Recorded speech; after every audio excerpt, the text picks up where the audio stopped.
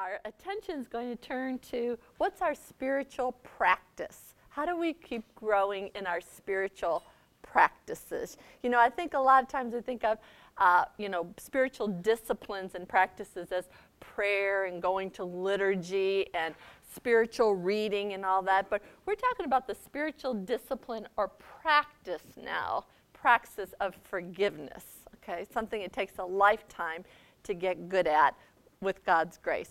So as I share with you a couple thoughts about interpersonal reconciliation, tomorrow Father Nesty is going to talk about cosmic reconciliation.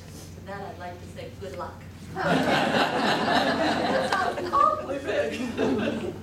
But I am talking about how do we practice forgiveness, reconciliation in a lot of our one-on-ones, okay? And so I would like you to hear me, not as intending to tell you something you don't already know. Because as I look around the room and know many of you, I know what people of faith you are, and I've heard some of your stories in different faith settings, faith sharing settings, and I know you are living this. So my intent of going over some of this with you is not to tell you something you don't know, but maybe to just raise awareness of certain parts of the process, number one.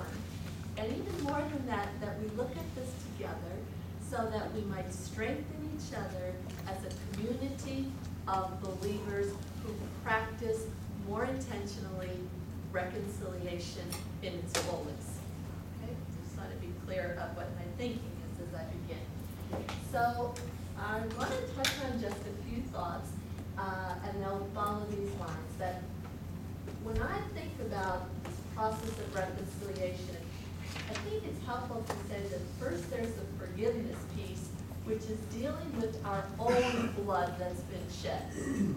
A wound, a stab, an offense, that there's some wounding that we have experienced if we are struggling with the call to reconciliation, right? Something's happened. John Shea always says, first something happens. First something happens. So when I speak about forgiveness, in the first piece, I'm speaking about dealing with our own blood that's been shed, and then sweating to love as Christ. Okay? So our own blood, sweating to love as Christ. The kind of the tension between the reaction to our woundedness and the Lord's call of what to do with that wound. Okay? So that's the first piece. Now, what I've been getting, the more our little team has been working on this, is that that's pretty familiar to me. And as I think, that's pretty familiar to us as people of faith. There's me, then what the Lord says. There's me, then what the Lord says. Okay? But it's really easy to think that forgiveness, the process of forgiveness, stops there. And I think that's what we're trying to highlight and bring to consciousness, that reconciliation is more than just that kind of forgiveness. I mean, they're two different words, forgiveness, reconciliation.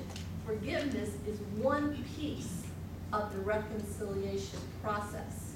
We're called not just to forgiveness, we're called to reconciliation. And so that's what I'm trying to do, is break the pieces up a little bit. And so after forgiveness is the call to move towards, and we, instead of mercy there, we could say the next piece is compassion and mercy. That we find the tears of compassion, that we move on, and as we come to honor our own wound, as the Lord honors us, and then guides us in how to live with us, then, and I know you do this in your own experience, but then the call is to think about how does my woundedness really help me understand the other and many others, okay? So in a way, it's the movement from that blood dripping and then sweating, what to do with that, what the Lord's trying to draw in me, from me, towards himself. And then there's the movement really towards empathy. Empathy where that wonderful experience of suffering and wrestling with it, that wonderful happy fault, then gives me an empathy for the other and for all humanity. For the other and all humanity. And that when I can have a tear for someone else, sometimes I really struggle. When I have clients, they'll tell me a story and I'll start crying and think, oh God, bad therapist. It just pulls at your heart. And when someone tells you something and I think, you're not supposed to cry, and I thought, that I try to tell myself, if my tears are becoming a distraction to the other, that's not good. But frankly, sometimes when I tell something that I'm wrestling with and it's painful, if they don't have any tears, I'm a little miffed. Okay, so mercy, compassion, and mercy, that our movement in that dripping blood and that stretching, wrestling, being comforted by the Lord, not just wrestling with the Lord, but being comforted by Him, and then wrestling with what He asks in that experience, is meant to then move us towards an empathy so that we have compassion with the other and many others. And that in that compassion, which is a kind of a tear for other people's sorrows because you know sorrow, they're suffering because you know suffering, then we get a little glimpse into the tear of God, which is the quality of mercy. And I'll talk a little bit about mercy. Father Nesta gave me a wonderful little book to read, and he talked about how mercy is a divine quality and attribute, that we really don't exercise mercy. Mercy can only come from God. Okay, and I'm going to just say a little bit more about that, the relationship between compassion and mercy, okay? And that we move from that forgiveness to that compassion, to that putting our compassion into the heart of God's mercy, and we move towards reconciliation, which means then we are called to give blood, to write that letter, make that call, make that person the source of our constant prayer, that we go then, in the language of our little seminar here, from our blood being shed, you don't go from the first to the last, right? We need to move through the different steps and the different parts of a process of change, and God's continuing to create us to giving blood and restoring relationships. Now, we're not going to have time, and it's not my intention to have a long debate on, well, if someone does something really terrible to you, do you have to become their best friend then? It's like, no. I shouldn't say that quite so strongly, apparently. But only you can decide what reconciliation means. But I think for a lot of times when we have this conversation and we hear the word reconciliation, it's like, well, I'll forgive them. Well, I can pray for them, but I don't want to have to get back with them. It's like, well, apparently there's still a lot more prayer that's needed. But we don't have to assume it, but we ought not write it off, because it's all about prayer and discernment. And what is God asking? And hopefully I can give a couple examples as we go along. So that's our focus for about the next half hour, and then we're going to give you some time really to pray on your own with some of the steps that I hope to, break open a little bit, okay? So this computer genius here. Okay. So where do we begin? The practice of forgiveness begins by meditating on being forgiven first, right? We start with being forgiven first. Even Immaculate, in her own story, we meet her in the bathroom, but she met Christ long before that, right? She's already focused on that she has been loved first. And I love this little quote, just for your own reflection, put it in there in the back of your mind. The only motivation for forgiveness is gratitude. The only motivation, the only thing that's really going to help us forgive, that first piece of owning and naming our own wounds and being able to move towards the Lord, is the deep sense of gratitude. It's only when we realize our gratitude for the many times that God has forgiven us that we can forgive others. Now, I bet you're all sitting there thinking, I know that, right? That's true, I know that. So when you're struggling with someone you need to forgive, Do you spend a lot of time there? I don't. Maybe some of you do. But it's almost as if we know it intellectually. But the process of forgiveness towards compassion and mercy and reconciliation says we really usually have to start by dwelling there. And most of us start with our wound and the knowledge of God rather than the memory of our own, the living memory of our own life experience. I remember reading something about Mother Teresa's group, and they said that when they had a really hard day ahead of them and they were nervous about some things, they would sit down and pray first for an hour. I think, you ought to get busy. You know, you got a lot to do. But it was the whole idea that when there is a task before us that's daunting, the most important thing to do, a spiritual practice, a spiritual discipline, is to start where we're supposed to start in the only place that's going to let the process move, and that is, of course, to start with the memory, the reflection on God's love and forgiveness for us first. Okay. So forgiveness is given first. And those are just different scriptures that you might keep in mind. I'm going to give you some time, as I said, after this to do a little bit of prayer around some experience in your own life. But all the different ways we can think about God being first, that God is first in the world, that God is before all of life, that it is God who chooses us, that we who chose God. I've loved you with an everlasting love.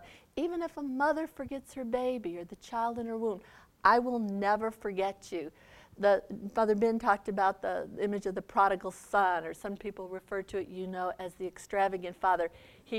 Now one, talks about how he runs out to meet the son. There again is the Father's initiative. The Father, God, always goes first, and nothing will be able to separate us from that love. I was thinking of a couple things that were said about, along these lines. And when we talk about culture, I think one of the biggest temptations biggest shifts that has happened, and so many writers tell us about this, and I love the writing of Mary Jo Letty. She talks about how in our culture we have lost starting with God. Okay, and Rolheiser says we believe in God. And we think God's great, but God is more like a serviceman whose card we keep in our wallet and say, he is really good. When you need something, you pull it out, and you want to call on him. We love God, we think God's great, but that is not the same as the centrality of God. God is always first. And Mary Jo Letty has a wonderful little silly kind of example. She says, when you got up this morning, did you say, whew, I got up, or thank God I got up, or I got up early, or I got up late? Or do you say, God woke me up this morning? She just uses it as a way to illustrate where's your awareness of the starting point. The starting point is always God. And so when we speak about reconciliation, we're reminding ourselves that the starting point is always God, and dwelling, not just knowing that intellectually, but dwelling in that. So forgiveness then asks us to move on, dwelling in that awareness of God's love, presence, covenant, forgiveness of us, mercy. Centered in that, we move towards recognizing and naming how our own blood has been shed. It's that task that we've referred to different times, that we are called to break open our own feelings or wounds. Our anger, our rage, our sense of loss, our sense of sadness, emptiness, betrayal, abandonment. Okay? Now, if you were to think of a continuum, some of us are great on naming it. As a matter of fact, a little less naming might be a good idea. Okay? And on the other extreme is people who are saying, it's not important. Or as Father Nessie said, let it go. Let it go. It's not important. Instead of entering into the experience of our woundedness. That can sound so narcissistic. Let's enter into our woundedness. And it is if that's the end product. It is narcissistic if it's the end product. But if it's going into the wounds, that I might know where I'm bleeding, that I might know where I desperately need the Lord's love and healing and wisdom and spirit of forgiveness, it is one of the most intimate paths to holiness. Okay? But you know, there's cultural reactions to all that too, doing it or not doing it, if we're going to be extreme, right? Okay? But I think for the Christian, we need to say that forgiveness has to include recognizing and naming where we are. You know, years ago there was a great book. Did you ever read the book called Who Told You You Were Naked? You ever heard that book? It's a great little book. It was written by a Trappist monk. He says, he takes the story from Genesis, and he talks about how Adam and Eve, and they're in the garden, and they're having this great life, and they decide they don't have quite enough, so they're going to seize control. They want power, huh? But then after they do that, they're like, oh my God, I'm in big, you know. So they hide. They go to hide, and they're hiding behind the tree, or they're hiding behind the fig leaves. They're hiding. And so the monk, the author, Rob, I remember his first name, R-A-A-B is his last name. He says, that phrase that they say to God, we're naked. You know, you'll see us for who we are. You know, you'll see what we did. He takes that line and he says, Adam and Eve, humankind, we say, oh my God, look at who I am. Do we think God said, oh my God, I didn't know that? I didn't know who I made. I didn't know you were capable of that. You took control? Huh, what was I thinking when I made you? And he uses that whole image to say, God knows who God made. God is not surprised at our sinfulness and our woundedness and our brokenness. We are. We are, because he touches on a little bit what Father Ben said about Gil Bailey and them. We know that we are capable of more. We know that we are not all that we can be. And we feel guilt about it. Whereas the Lord says, I'm not asking you to feel guilty. I'm asking you to become aware of the part of you that is your part in your creation. I'm asking you to become aware of all the sinfulness, the brokenness, the woundfulness. I want you to know you so that then you know you need me to become all that you're called to become, which is like Christ. Okay? So I like that story as a way of trying to talk about how God knows our humanity. We need to know our humanity and to know that it is both a gift and food and the path towards our own holiness and growth. Huh? Maureen, Yeah. can I ask you real quick? Uh-huh. Is it possible for most of us to be able to once we open and look at anger, rage, loss, all those things, and understand what's causing that? I mean, I think you're saying we should try to meditate to understand that, but isn't often we can see the symptoms, but don't really know inside of us what's causing it? Yeah, sure. I mean, that's why we have therapists, I think, right? Yeah. Right. And then A good therapist, and a lot of you are good therapists to yourselves and to your families, and it is. It's shame. Why am I so sad? Why am I so angry?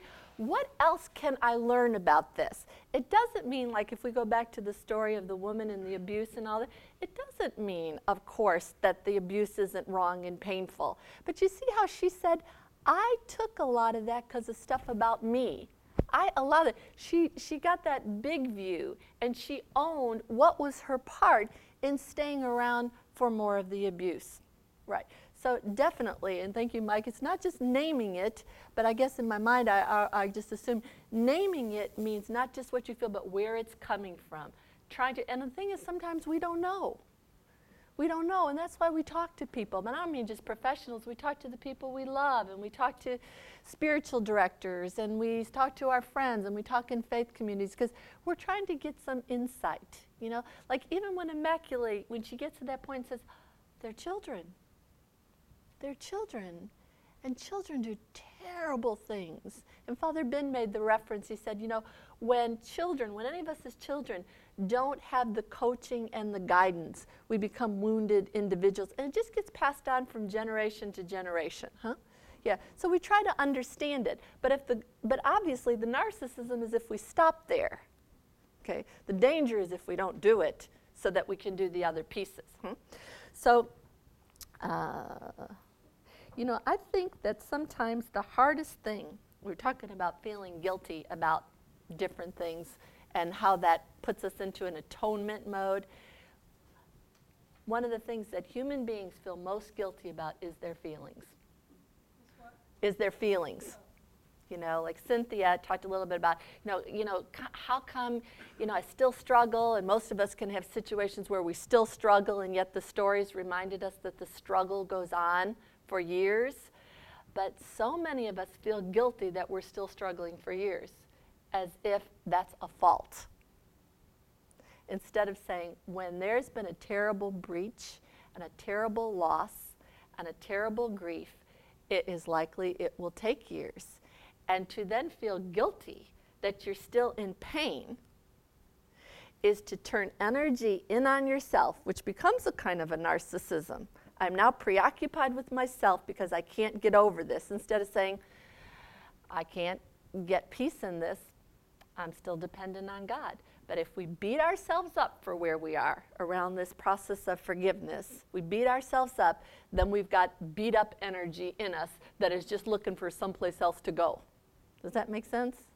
One of my colleagues, she always says, sometimes she'll say, today I have a fight in me and I'm just wondering where I can put it.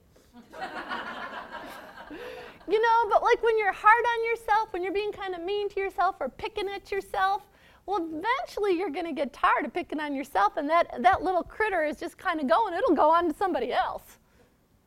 So the thing is to start trying to tame that little voice that shames us because we aren't forgiving. Forgiveness is a gift. If you don't have a sense of forgiveness, you haven't received the gift, and you need to keep praying more for the gift because it comes from God. I like to think about the temptations of Jesus in the desert. Different writers have spoken about Jesus' temptation. Some of you have preached on it, taught on it. I like to think of it as temptations, not just around hunger and the need for power and the desire to be spared, but as temptations with many, many feelings. I mean, if Jesus is human, I think he was mad and sad and nervous and anxious. The scriptures are full of that. So sometimes the biggest temptations are all our feelings.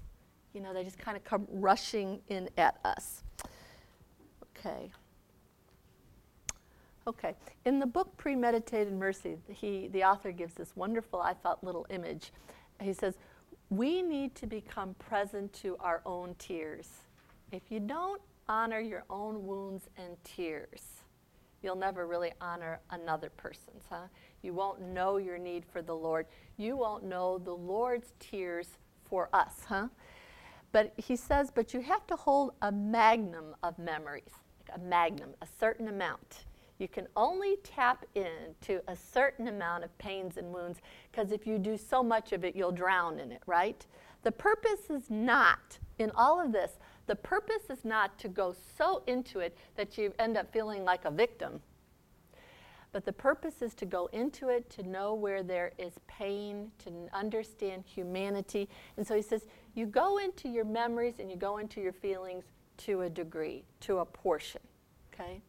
So it just kind of puts a little perspective on the balance, okay? Okay. So forgiveness is addressing our own wounds, our own spilled blood. It involves naming a loss of some kind. I think that's a piece that also gets lost a lot, that when we're in the process of forgiveness, do you focus more on your feelings, like I'm angry, I feel distant, I feel hurt? That's part of it, naming that and seeing where it comes from. But a big part of where those feelings come from is because usually we have lost something. You know, so much of the tension and the anger is we've lost something. We've lost trust in someone. Maybe we've lost trust in God. I remember when my brother died a few years ago. He died, he committed suicide. And I remember at the time thinking, well, now who's in charge of the world? And because it's like I lost control of the world, and that was exactly what the pastor said at his funeral. He started off his homily and said, he said, do you really think God lost control of his own world last Friday? I want to say, yes.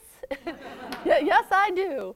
But you know, when something painful happens, it's like nobody's in charge. You know, we lose our innocence.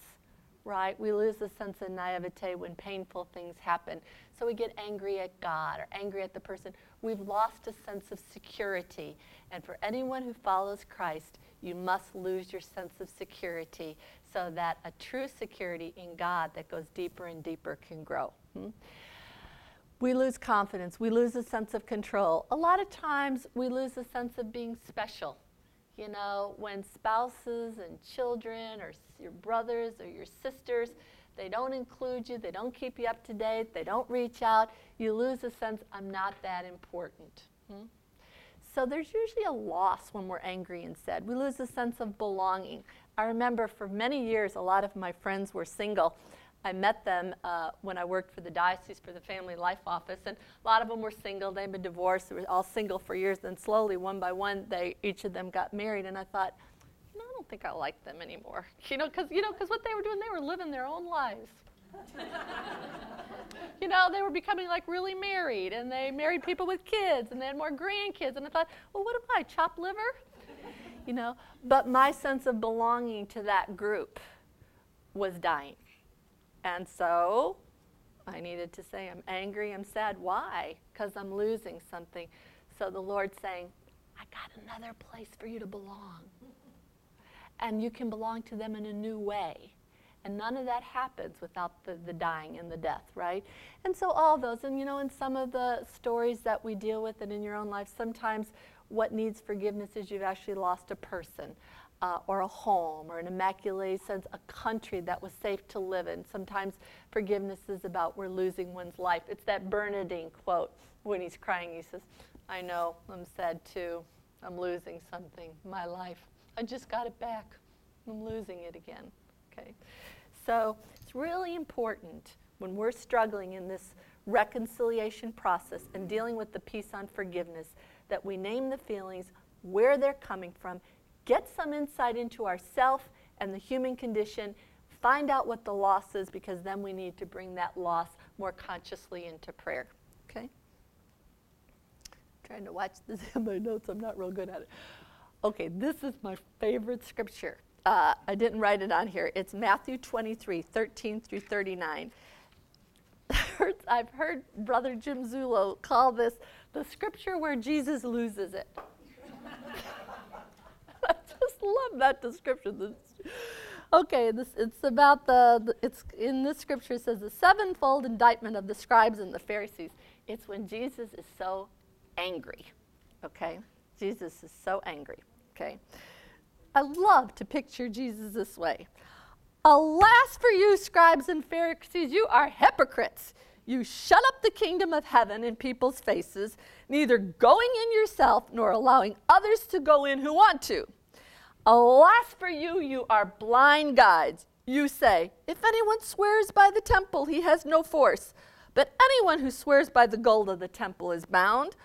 Fools, you're blind. Which is of greater value, the gold of the temple? So he keeps going on swearing. And so just to take one line, in Matthew's gospel, each paragraph starts this way. Alas for you, scribes and Pharisees, you are hypocrites. You pay your tithe of mint and dill and cumin. Made me think of my own garden at home, you know. You pay your tithes and then you neglect the weightier matters of the law. But to get back to the seriousness of his anger, it goes on and on. You are hypocrites. You clean the cup and the dish and you leave the people out.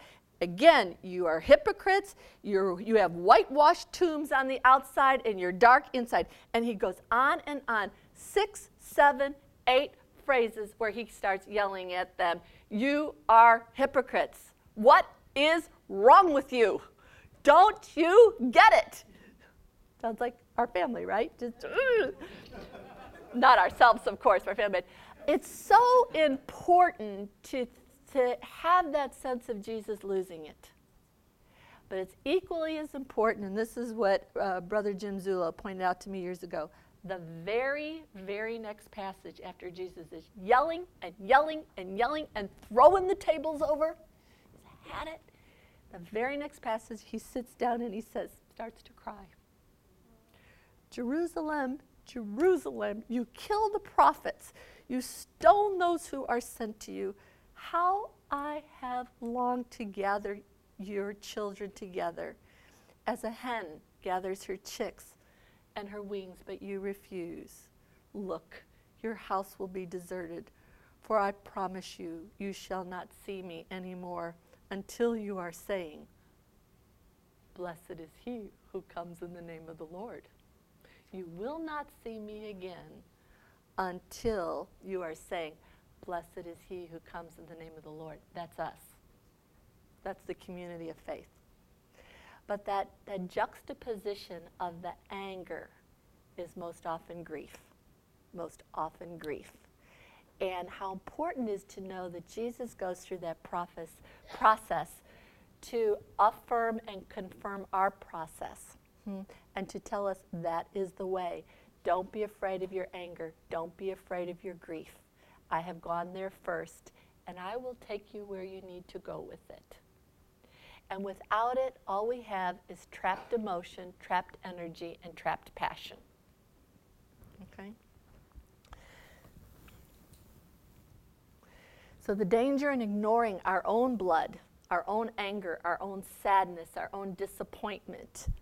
I had a lovely story once years ago. Many of my friends have had kids. Many of them were having grandkids. And I remember not having had children and listening to stories of my friends with children and finding that sad, happy for them, sad for me, disappointed about that. So we get through that wave, and then the grandkids' stories start, which we all know are much longer than the children's stories, and happier. And I remember just feeling so sad, just so sad. I remember it was a Saturday night, and I went out for a walk, and just was feeling like this, almost like a barren woman. I felt so sad. And, like a lot of times praying about that and walking with that, and it's like, where do you go with it? You just are in it. You're just in it. So I went to sleep that night. And the next morning I went to Mass at St. Rose, my home parish. And my friend's daughter, who I've known for years and been in her confirmation sponsor and this and that, she comes up to me afterwards and she says, Maureen, David and I were thinking, she and her husband, she says, we want you to be the baby's godmother. I thought, very clever. Very clever, very clever. But I never could have gotten, and you know this from your own life, I never could have gotten the intimacy of God hearing me and God gifting me if I hadn't also been in touch with the great wound. It's like when Immaculate says, thank you for putting the wardrobe in front of, telling me to put the wardrobe in front of the door. It's like when you go into your wounds and you become, as someone said, so powerless, so vulnerable, then the power of God starts to show up more in our lives, right? It's in contrast to our own sense of helplessness.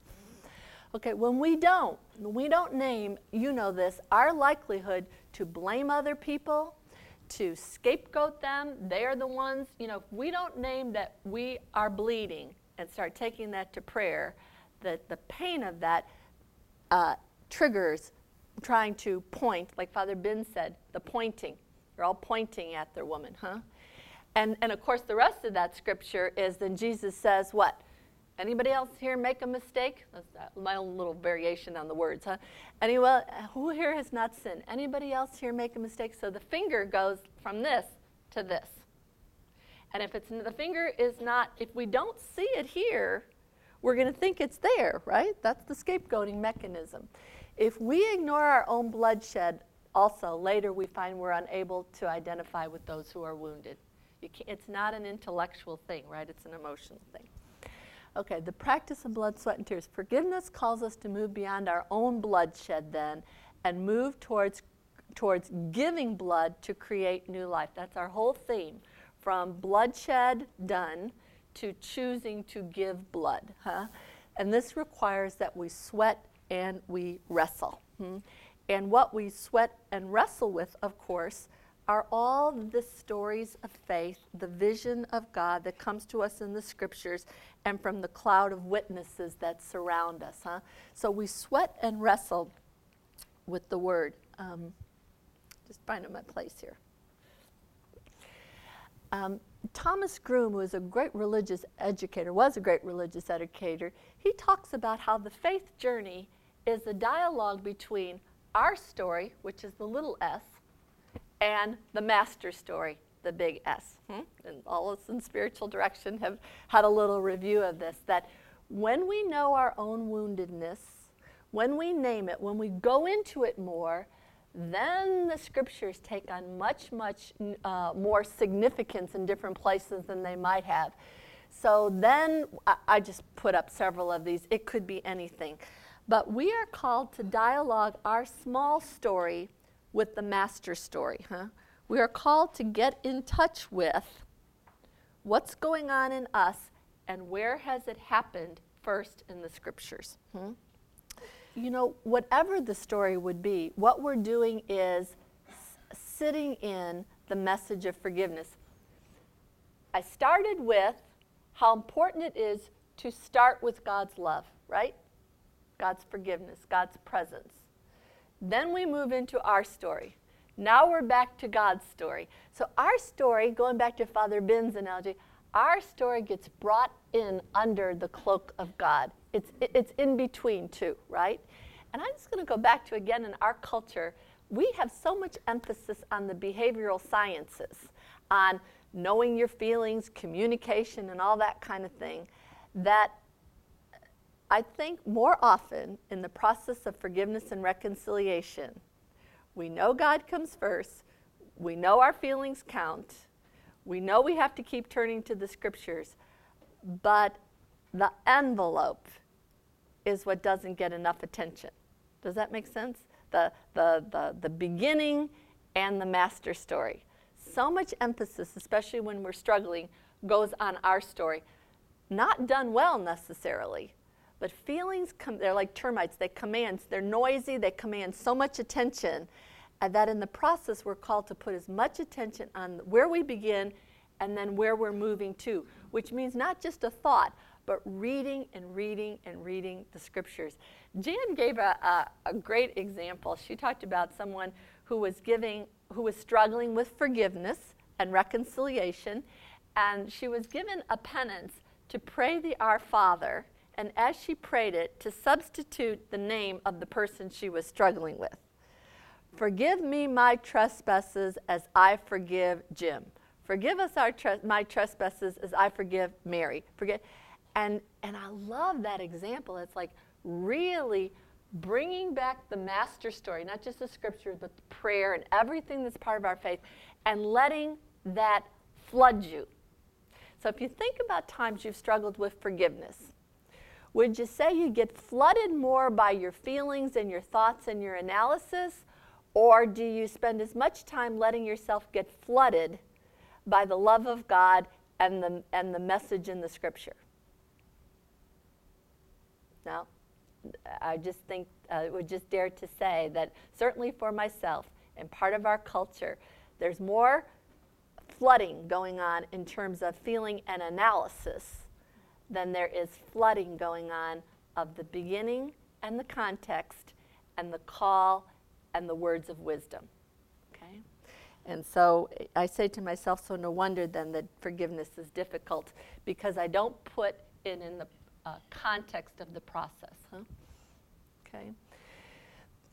So that part of us that doesn't move on, that part of us that doesn't move on easily, We could probably think of that in terms of our spiritual tradition. There's a false self that's going to have a resistance. We're going to hold on to hurts and pains and wounds, and we can make a God out of a person, an expectation, a situation, a dream, or the wounds themselves. Okay? So when you think about when you get stuck in the process, part of that examining, why am I having such a hard time with this? It's helpful to say, like with me, and making a God out of my friends, and that's why this is difficult. You know, my dependence and belonging needs to come from God.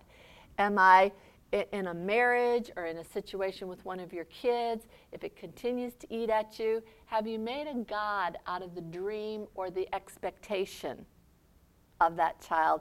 And that the pain is that there's been too much godlike energy put into that.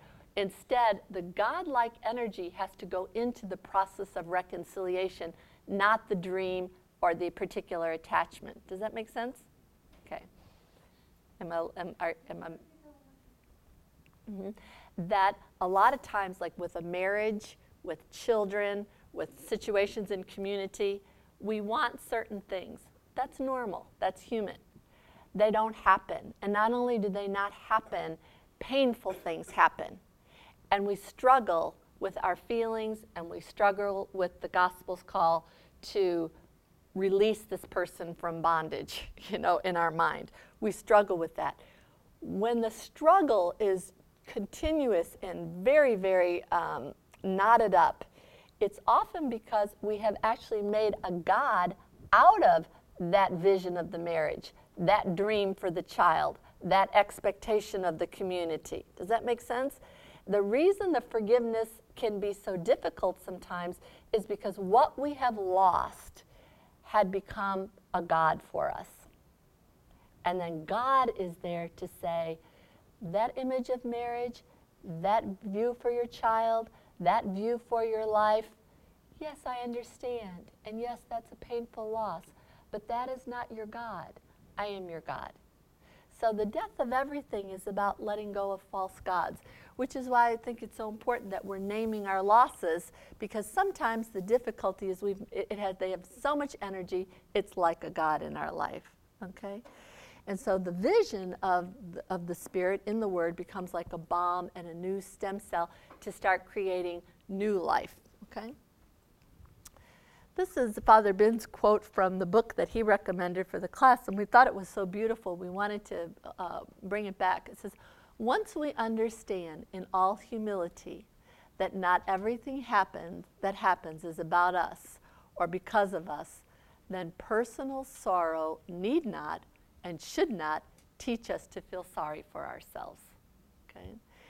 It can and should teach us to feel solidarity with others. So it's that movement from wounds to the bigger story, and part of how we continue to allow God to help us lose our grip is to remember that all sorrow and brokenness is about the human condition, and not necessarily this particular person. Okay? So we're wrestling with life, and we are trying to let the true self take over, and the false self, which is a loved self, a human self. And as we can do that through grace, it leads to compassion and mercy. And this is what I was saying before. Compassion is when we respond to a concrete experience of suffering with which we can often identify from our own sensitivities. So someone betrays us, or let's say one of your siblings. This is a little sidebar. Most forgiveness and reconciliation comes fairly easy, I think, to parents with children. Fairly easy, not in the fact that it's not emotionally laden, but there's no doubt among 99% of parents that they want reconciliation with that child of theirs, that adult child, small child, because being in union, you'll do anything. Is that not true?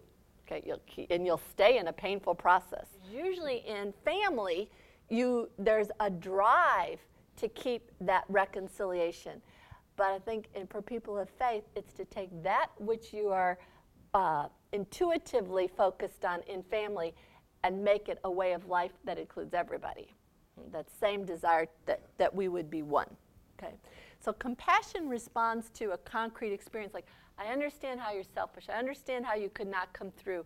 I understand how you could be tired and just not, step up to the plate, et cetera, et cetera. You have an empathy because you know your own humanness. Okay? So compassion, I can have passion with you because I know that. Whereas mercy responds not to a concrete situation, but to just misery. Not necessarily that particular experience, but the general helplessness of the human person under the sway of original sin. Huh? Okay? You see that distinction? See the distinction that compassion, you can move on in love for someone because you can understand their weakness. Mercy is, I don't understand the weakness. I don't understand the weakness, the particular weakness. It's just that human condition is weak. It's about the human condition. It's the particular and the human condition, okay? So mercy, I love this image. Mercy then has a condescending sense to it. And again, it's a forgiving love of an absolute, this is from Transformation in Christ. I love this. It's a forgiving love of an absolute Lord who bends down to us without deserving it at all. It is a specifically divine virtue, an understanding of the weakness of the human person. It's that time in your own life, and I know y'all have a story like this. It's that time in your own life where someone in your family or your community or your parish or your work, where you really get to where you say, forgive them, they know not what they do. And as Father Ben said, it's not personal. It's not about us. But it starts off personal. And it's supposed to. It's supposed to start off as a personal experience. And then it's supposed to, in our eyes, become a communal experience and then a universal experience, because then that's the way of love. It goes from the personal to the larger community, okay? So if we are merciful, this goes back to it's a gift. It's an imitation of God's attitude, okay? And then we just are reminded in Matthew's gospel that Jesus says, I will have mercy. I will have that sense of compassion, even beyond compassion, what you don't understand, but you only understand that the person is part of the human condition as you are, and they have offended just as we are capable of offending, okay? This is a little poem I wanted to share from you from John Shea. It goes to the idea that mercy is God's bending down, okay? Shea has this prayer, the God who fell from heaven, he says, if you had stayed, this is his prayer, if you had stayed tight-fisted in the sky and watched us thrash with all the patience of a pipe smoker, I would have prayed like a golden bullet aimed at your heart. But the story says you cried, and so heavy was the tear that you fell with it to earth, where like a baritone in a bar, it is never time to go home. A nice image of God's mercy. A tear wells up that God brings with his love. So the tears of compassion ask us to ask some questions. Tears, blood, grief, loss, sweating, the call to love as Christ loves. They put us in solidarity with others who are wounded. Ask the questions. When we're in this process, we need to be asking, whose lives do I now understand better? What wounds or struggles are going on in the life of the person I'm struggling to forgive? What wounds do we share? What does the experience of shared woundedness reveal to us about the love of God for us in Christ? So you see that movement from my experience, my feelings, my losses. The Lord comforts those. Wants to be my God, to not make a God out of the other person, wants me to become an ambassador. And as an ambassador, I'm called to grow in that mind of Christ and then move into a kind of a solidarity and a presence of compassion and mercy. Okay, and that these are some of the kinds of things we ask ourselves, right, to participate in that process. I want to ask you to take a look at that handout I gave you from that Mother Teresa prayer. Do you see that one? It's the handout. On one side, it says the original version by Kent M. Keith. And the other side, it says this was found written on the wall in Mother Teresa's home for children in Calcutta. You got that? Look at the side that's by Dr. Kent Keith. I'm thinking that this is pretty familiar to you. Is that true? Like you've kind of seen this floating around. People are illogical, unreasonable, self-centered, love them anyway. Is that kind of familiar to you? Okay. Turn to the other side. Okay. Many of the lines that were by Mother Teresa's bed on the wall are similar. But look at the last two lines, which are different than the original, what she wrote. Give the best you have, and it will never be enough. Give your best anyway. Here's her line. In the final analysis, it is between you and God. It was never between you and them anyway. Now, I've heard this, like a lot of you, many times, but I was sitting in church in Chicago not that long ago, and I was sitting there kind of daydreaming during the homily. And the priest read this last line. In the final analysis, it is between you and God. It was never between you and them anyway. And I looked up, and I thought, that's it. It's just what you said, Sherry. It's not about whether someone else gets it. It's about our call to be ambassadors of Christ and ambassadors of reconciliation. So I'm just going to, being a poor manager of time, I'm going to just quickly go through, you know this from Khalil Gibran. He talks about the importance of tear and a smile, okay? The practice of blood, sweat, and tears. So now remember we're using tears as tears of empathy, compassion, the tear of God, which is the tear of mercy. Reconciliation is the reestablishment of relationships from bloodshed to giving blood. And so we've had these different witnesses before us. And I'll just end with the quote from Martin Luther King, because I just want you to make that a scripture of your own if you don't have it already. It's on the orange sheet. And Martin Luther King wrote this in one of his essays, Love Your Enemies. Remember, you have to picture the 60s, the civil rights movements, the segregation laws, all the other discrimination that was institutionalized, okay? He says, to our most bitter opponents we say, we shall match your capacity to inflict suffering by our capacity to endure suffering. We shall meet your physical force with soul force. So do to us what you will, and we shall continue to love you. We cannot in all good conscience obey your unjust laws, because non-cooperation with evil is as much a moral obligation as is cooperation with good. So throw us in jail, we shall still love you. Bomb our homes and threaten our children, we shall still love you. Send your hooded perpetrators of violence into our community at the midnight hour, beat us and leave us half dead, and we shall still love you. But be ye assured that we will wear you down by our capacity to suffer. And one day we shall win freedom, but not only for ourselves. We shall so appeal to your heart and conscience that we shall win you in the process, and our victory will be a double victory. An ambassador of reconciliation, not an ambassador of forgiveness alone, not an ambassador of simply empathy and compassion, an ambassador of all of those, and as Father Ben said, that the emphasis is on the good of the offender. Okay, we want you to get it.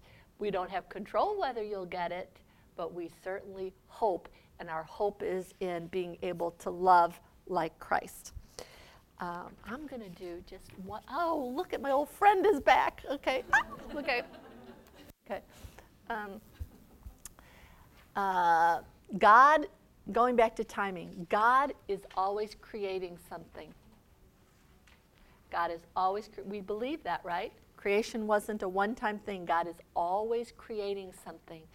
Then God is creating in the places where we are struggling with forgiveness, to grow into the true self, with the waiting. God is creating something, which is why if forgiveness and reconciliation takes a long time, we are not called to get real preoccupied with the time. We are called to pray present to what is God creating in the process. Not the pragmatism of Americans. I want to get to the end because I want to be free of my emotions. I want to be in the process, and I don't want to leave any bit of the process because God is creating something in each step of the process. And so I'll just end with this. We might ask ourselves, what good or new life might God be creating in me as I await the gift of forgiveness? Something is being created in the process. The emphasis is not on the outcome. That's very American. I want to get done with this task. Something is being created in the process. And I love when we come to Genesis 45, where Joseph makes himself known. Joseph the dreamer. So Joseph's brothers have all come to Egypt, and of course they don't recognize him, and he says, the scripture says, Joseph could not control his feelings in front of all his retainers, all the slaves. He exclaimed, "Let everyone leave me." And so no one was present with him while Joseph made himself known to his brothers. He wept so loudly that all the Egyptians heard him. Imagine the grief and the joy all coming up years later, huh? Joseph said to his brothers, "I am Joseph. Is my father really still alive?" So this man who has not seen his beloved father all these years, his brothers could not answer him. They were so dumbfounded at seeing him. And then Joseph said to his brothers who threw him in the hole, okay, left him for dead, Joseph said to his brothers, "Come closer to me. Oh, you who have offended me. Come closer to me." And when they got closer, he said, "I am your brother Joseph, who you sold into Egypt. But now, do not grieve. Do not reproach yourselves for having sold me here. Since God sent me here before you to preserve your lives." God sent me to this famine in this country, and there are still 5 more years of this. God sent me before you to assure the survival of your race on earth and to save your lives by a great deliverance. So it was not you who sent me here, but God. So, okay, let's take a break. Thank you.